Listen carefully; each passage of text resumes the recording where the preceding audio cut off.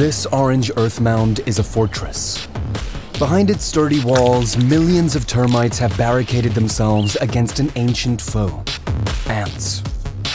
They have set their faceted eyes on the termite castle. The queen's eggs within are a treasure worth taking. The walls of the mound are strong, and so are the termite soldiers. But today, fate doesn't seem to be on the side of this colony. An anteater is approaching. She could breach the termite stronghold with just one big swing. And then, the ants would have an easy game. Will the fortress prevail against the menacing invaders? Can the termites protect their castle and their royals? And what chance are they left with when the next threat already looms on the horizon? The wild grasslands of Brazil's Central Highlands, a wide open, almost endless plain, sprinkled with towers of bright red dirt. Termite mounds, over 100 per hectare, homes of millions of insects. Deep within the corridors and tunnels of the termite stronghold, the insects live following a clear social structure. Termite colonies can only survive because they all work together. The eusocial insects have different castes, each responsible for different tasks within the queen's realm. The workers construct and care for the queen and her eggs. The soldiers are born to fight and protect. But they are united in one mission: ensure the safety of the queen and the survival of the termite kingdom. Reigning over their millions of literally blind followers are the royal pair, the termite king and his enormous queen. They are mates for life, forever at each other's side, forever in this mound. The queen can lay as many as 1,000 eggs a day once she has reached her full size, and the queen lives long. In some species of termites, reaching 10 years or even older is not impossible. As the queen lays egg after egg after egg, workers make room and transport the kingdom's future to hidden chambers in the mound, where they are protected by mighty knights. But the soldiers are not the only defense in the colony. The mound itself is a fortress. A hard outer layer shields the precious insides.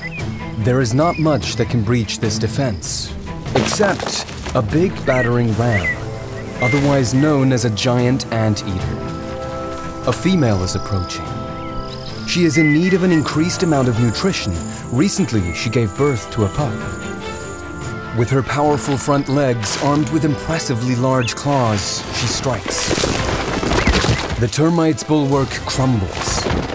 With her 60-centimeter-long sticky tongue, the anteater mother starts feasting on workers and knights far in the depths of the fortress. Each sweep slurps up dozens of termites. Anteaters need as many as 30,000 termites a day to sustain themselves. But the termites strike back. Well armed, they go for the attacker's tongue. After a few thousand bites, the anteater retreats and leaves destruction behind. The termite workers rush to repair the damaged outer walls, filling the gaps with a mixture of saliva and mud. They must work fast. The fortress has been torn down.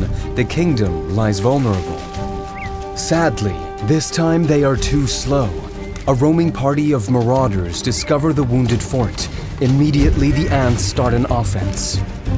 The ants overrun the termites. They flood into the insides of the mound, stealing eggs and grubs. The termite soldiers bravely fight against the attackers. They can't let them get deeper into their fort. At worst, they could reach the queen. Every second, more termite soldiers fall and eggs are stolen. All seems lost. But then the cavalry arrives. Termite soldiers have a duty to defend the colony and even give their lives for the queen. The ants are overwhelmed by the sheer number of termites and call for retreat, but not with empty mandibles. The battle, as ancient as ants and termites themselves, has been terrible. Casualties are high, but the colony will endure. The termite workers redouble their efforts. Another failure could be the end of the colony. They close the cracks in the walls, and soon peace is restored. When the sun sets and the moon rises, peasants and knights set out together. The queen's empire needs fuel. Termites are frugal insects. They can thrive on food with low nutritional value, like dead grasses or wood. The workers collect the food and carry it back to the mound, while the soldiers are keeping watch. Something is brewing in the dark skies above them. Heralds of wildfires. The fire leaves a deadly trail. But the termites are safe behind their well-insulated mud walls. Their foraging behavior keeps the surroundings of their castle free of flammable material, which also keeps the flames from spreading directly onto the fort. Other inhabitants of the wide plains had no such protection. The anteater mother has lost her most precious thing. Her baby fell prey to the hungry flames. After fire comes water. New life starts to bloom. This is the time for the termites to form new kingdoms. Millions of termites fill the air during that time. A delicious feast and time of plenty for other inhabitants of the Cerrado. The Termite King and Queens meet during their maiden flight. Together they will find a suitable spot to build a new colony, and once found, they mate. The royal termite pair will stay together until death does them part. Thank you for watching.